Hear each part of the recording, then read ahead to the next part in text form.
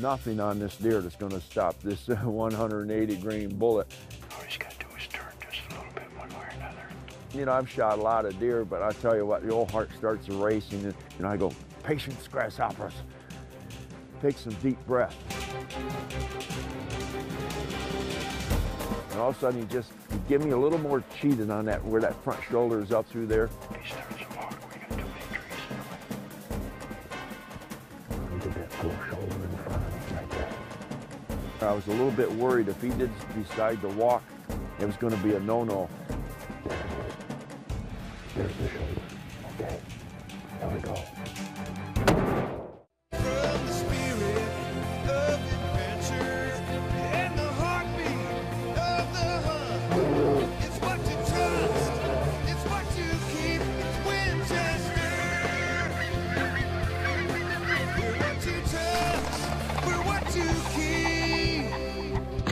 We're Winchester.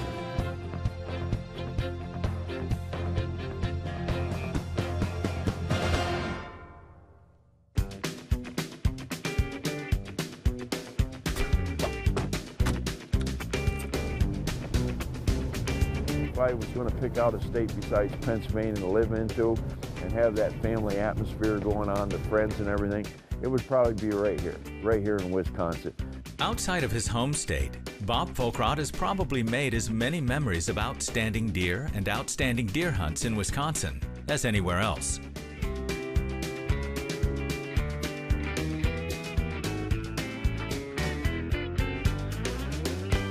Oh, when did this hunt start? Well, approximately 1960, because that's when I shot my first deer, I believe. I was 12 years old, and my mother had taken me out, and I shot a doe. I've learned a lot since then. I ran a deer camp for many, many years. I've taken all 9 species of the whitetail. I've had a chance to hunt around the world, and I guess if anything about hunting has taught me anything, it's not necessarily about that one single animal. It's about friendship. It's about the relationships. It's about the memories you made and the friends you made along the way.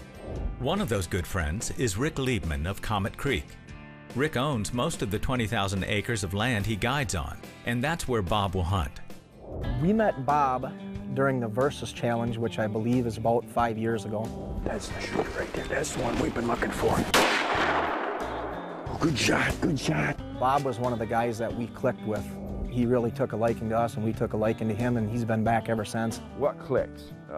I don't know what clicks sometimes about, you know, making memories and friends, but we laughed and joked and fooled. We stayed in contact through the year. Bob's flying in today, and I've been talking to him on the phone. I can't wait to see him. We look forward to seeing him every year. We've got 4 or 5 different locations set up, you know, multiple bucks on film, trail cam pictures, and what we're doing is we're monitoring each location, and whichever site appears to be the best, most consistent, you know, good size mature buck is the one we're going to put him on. Wisconsin hunters share Bob's passion for whitetail, and the states produce some of the all-time biggest deer, including the longtime world record Jordan buck. Can you see that hill? There's a hill. There's a hill that starts right there. Yeah. And there's just a little neck of swamp here. Yeah. And that back in there they call the cat dens. It's all a big bedding area. And there's a real heavy trail that comes between here. So the deer are going to come up out of those, what we call the cat dens, and make their way up on top to those food plots and fields. The first morning, I guess Rick takes us out and he puts us in a spot there, and we kind of sat there until about 10 o'clock, I guess, because he didn't want to come in and bump the deer. We're set up on top of this hill for our first morning hunt. We got deer coming off the food plot a few hundred yards in that direction. They should work through this bottom back into their bedding area. And then we also have pretty heavy hunting pressure off this way, and we're hoping that they'll also push some deer back into the same bedding area. This is basically a spot where the deer are going to come from everywhere. We sat there the rest of the day. We had some deer coming in and everything, but we didn't see what we really wanted to see. Some does and things like that. The first day of hunting, we had Bob on the north end of one of our properties. In the morning, we like to stay away from what we call our honey holes. We don't want to bump our deer on the way in, so we had him up on one of the hills, and I think we had him a little bit too close to some of the neighbors there. Somebody shot right there twice. Real close. We put out a couple trail cam pictures because there was a couple different spots that we thought we might hunt if we had to. And you know, when we pulled those cards, what they call the picket fences. He's on both cards. You know, they're gonna come all over from every direction down in here, though, but all those pictures I showed you were all taken right here. Based on what we were getting on film over the last couple of days of trail cam pictures, the buck that seemed to be most consistent seemed to be that picket fence buck. We put Bob in down by what we call the cat dens. You know, there's an area in there where the big ones are laying on some secluded hills, hoping that we would get him coming out of there opening night. I'm excited about the next stand. Hopefully we seen 6 does down there. It looked good. It, you know, it had a big hemlock and cedar swamp down there. You could see back in there. The deer I felt pretty comfortable with those deer coming out of there. They jumped back in there again, so I felt pretty comfortable about going in there. I think we're going to stick with that spot. We're going to concentrate on that spot, you know, seeing that we do have him on film, and we actually did see him. You know, I saw him out on the fringes, glassed him during the daytime, so we knew he was there, ended up back in where we wanted him to be. What I was encouraged about is I knew people would get up and start walking. They'd be leaving, they're going back to their camps and things like that, which was going to get the deer up and moving again. Looking out the wall, looking at what the nature's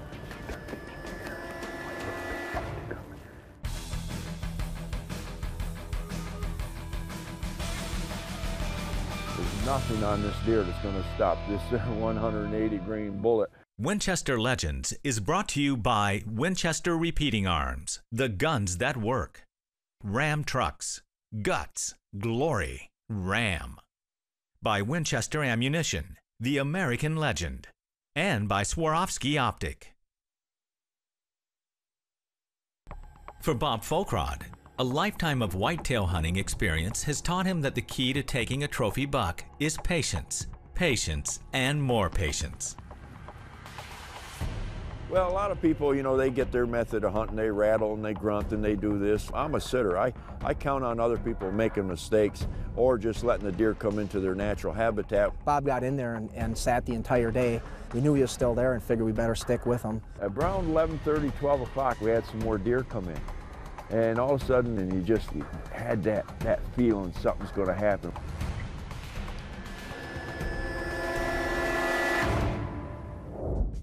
If something does happen, Bob wants to have a rifle he knows is properly sighted in. It's the first year where I'm hunting for rifles, so it kind of changes the rules a little bit. We've been hunting with a shotgun. This is new this year, isn't it?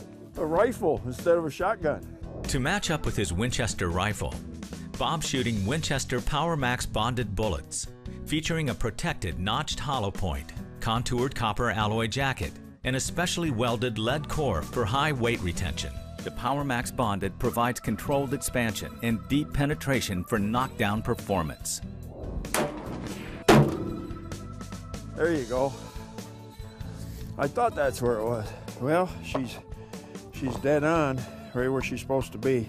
Well, I cleaned her at home, so I pushed the oil out of her, and you know, which went a little high. Not really. I mean, but the second one's on the money, so I don't think we're going to be shooting a long distance anyway, are we? Probably less than 100 yards. Yeah. You never know, but at least we got back up. And I'd be lying to you if I tell you I wasn't excited.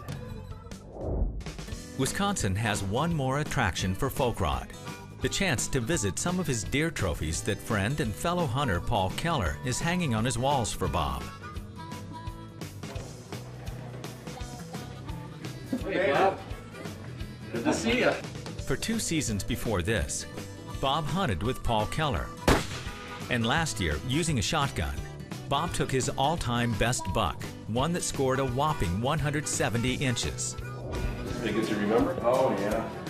No shrinkage, huh? No shrinkage there. He didn't have any ground shrinkage at all. Yeah. Where's your buck? Look at that. What a pair of bucks. All of a sudden, we're back into the storytelling mode. The deer was kind of in the field, and an hour went by, and some of the deer were leaving, and we seen some more, and all of a sudden, we got a flash of a real nice buck. And I'm telling myself, just calm down. Oh, I'm shaking. You talk about something putting a smack onto it. That's a big buck right there. That's a nice buck. That's incredible. We made some memories that day. You wanted your memories, you got your memories. Pay attention to what Wisconsin is doing. because I'm going to tell you it's all about family traditions and obviously nice bucks, but just about family and friends. This episode of Training Camp is brought to you by Winchester Ammunition, the American legend. When I first got into archery, there wasn't a whole lot of people to ask around the area. They always said broadside was the best shot. Well, when I started running a deer camp, a bear camp, and caribou camp, I realized broadside isn't the best shot. Let me show you why. Especially for you guys that are shooting 3D every single weekend, you are actually programming your mind to shoot behind this leg. Well, if I was to put an arrow right straight through there, bingo. If he's broadside, I got a dead deer. But what happens if he's quartered away? What happens is the arrow rides between the shoulder blade and the inside, and it comes out through his brisket, leaves you a fantastic blood trail, but no dead deer. You're gonna have to aim at this opposite leg, right here. Don't even look at this side. To come up here and hit this leg on the other side, I gotta hit him right there. Okay, let me show you. You're aiming at that leg, this is where you gotta hit him. Now what did I just do? Went through the gut, the liver, the lung, dead deer. When I got into the gun world and doing shows, I've heard a lot of controversy about taking quartered at you shots, just like this here, quartered at you, quartered at you. But I'm not shooting an arrow anymore. I'm shooting the best ammo in the world that's capable of breaking everything down that this deer's got onto him. If you shoot him here, okay, you're gonna go through, you're gonna catch your lung and stuff like that, but if you're gonna really try to break him down, hit him right there on that knuckle right there. Always remember what you're using. It dictates where the angle is. This episode of Training Camp was brought to you by Winchester Ammunition, the American legend.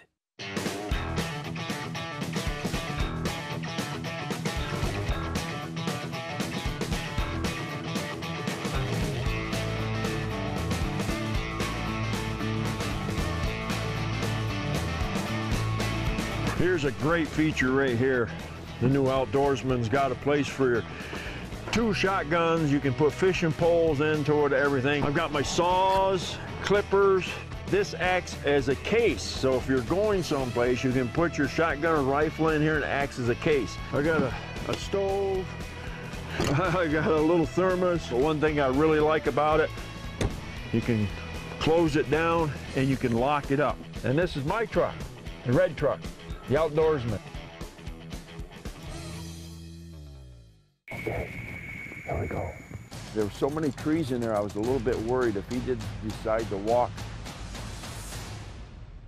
it was going to be a no-no. Winchester Legends is brought to you by Winchester Ammunition, the American legend. By Hunter Specialties, the stuff of legends. By Swarovski Optic. And by Redhead, finest in the field since 1856. Bob Foulkrod's wait-and-see strategy may be about to pay off. As he watches from his ground blind, does begin to filter through the trees, picking up food. Can a big buck be far behind? We're sitting there at 3 o'clock, we had some big old mature does and they were feeding through and they left and there was nothing between 3 and 4 o'clock.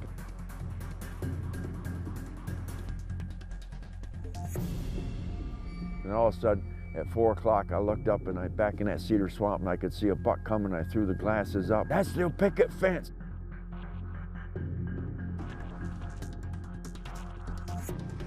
And boy, I mean, you know, I've shot a lot of deer, but I tell you what, the old heart starts racing.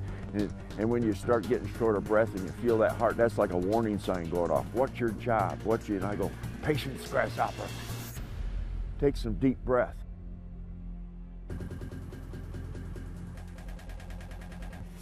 Your job is to kill this animal as quick and humane as possible.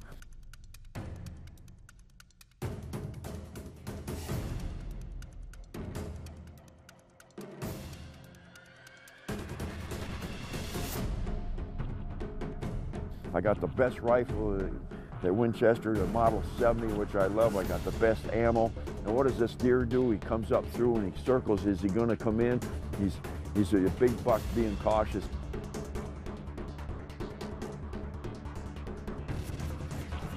Then finally comes up in through there and he starts to feed.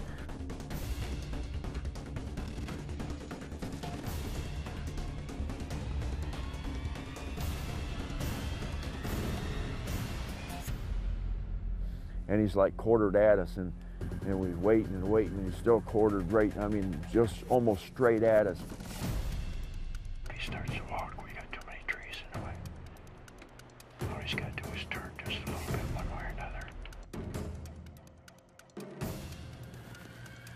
Get that full shoulder in front of him right there. And we waited and waited, and finally the other buck was going away, and I seen him turn, and I go, there were so many trees in there, I was a little bit worried if he did decide to walk, it was going to be a no-no. And all of a sudden he gave me a little more cheating on that, where that front shoulder is up through there. And now that's a poor archery shot, I guarantee it. Yeah, I wouldn't take that archery shot in a heartbeat. But there's nothing on this deer that's going to stop this 180 grain bullet. There it is. There's the shoulder. Okay. Here we go. Here we go. There it is. There's the shoulder. Okay. Here we go.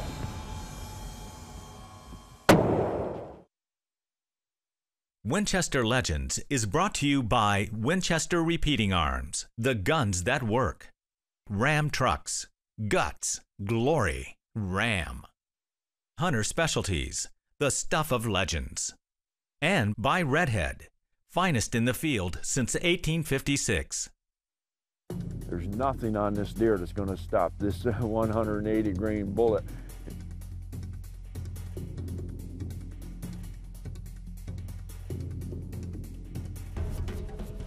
And boy, I mean, you know, I've shot a lot of deer, but I tell you what, the old heart starts racing, and when you start getting short of breath and you feel that heart, that's like a warning sign going off. I got the best rifle, the Winchester, the Model 70, which I love. I got the best ammo. And what does this deer do? He comes up through and he circles. Is he going to come in? All he's got to do is turn just a little bit one way or another. There were so many trees in there, I was a little bit worried if he did decide to walk, it was going to be a no-no. And all of a sudden he gave me a little more cheating on that, where that front shoulder is up through there. There it is. There's the shoulder. Okay. There we go. I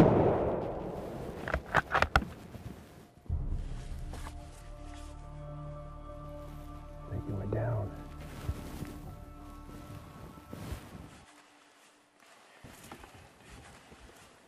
Oh, he's down. He's down. All right. Oh, man. It's been a long day.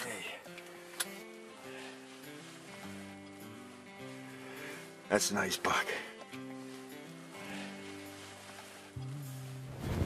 Let's go take a look at this boy. Okay, here's a little tip. I unloaded the gun inside the blind. I'm gonna load it back up because I'm gonna walk back up onto him, make sure he's down.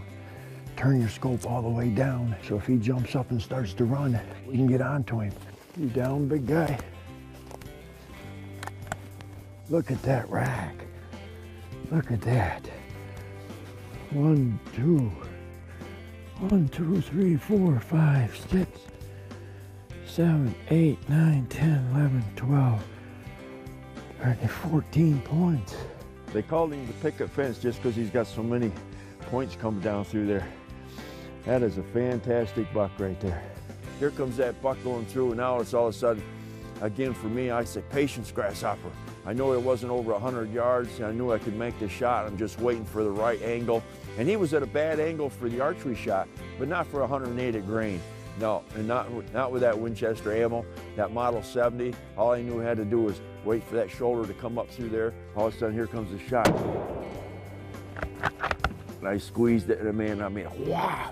And you can just see the ripple going through him. I mean, and he just jumped and he went down, and it was pretty exciting. Well, when you put the combination like the Model 70 Winchester and the Winchester ammo, that buck didn't stand a chance. Oh, Wisconsin's been good to me. Not only is the deer hunting good, the people are fantastic. I come up here, I just have a blast. That's a beautiful deer. I guess if I was going to move any place besides Pennsylvania, it'd probably be Wisconsin, but I don't know, I like Pennsylvania pretty good, but I sure do like the people in Wisconsin. Nice. Put in the vice. Good job. Nice. It was a fantastic week in Wisconsin, and that's what it's about. It's about just having fun and laughing and joking and telling stories. It's not about the size of that deer. It's about the memories you made and the friends you made along the way. Whether you're a hunter, shooter, or both, Winchester has you covered online. Visit Winchester.com to learn about innovative new products, launch the award-winning ballistics calculator, customize your shooting conditions, and choose and compare your favorite ammo. Download the app for your iPhone and carry the ballistics calculator with you in the field. Winchester.com. Experience the American legend. Wisconsin's got a rule that you can't, unless you're at a regular designated rifle range, you can't sight in the day before, so we just got off the airplane. Of course, you never know how the luggage handlers throw your gun around, so it's always, I mean, you hear me say it every time, try it out, make sure you know where the gun's on, and that's called ethics. It changes the rules a little bit with the rifle this year, though. Yeah. We couldn't move the blind back further. I think also marginal shots. Yeah. We aren't going to get away. And now tonight we're going to go down and visit all my friends that I've made through the years. And then Friday, the day before season, we just kind of chill out.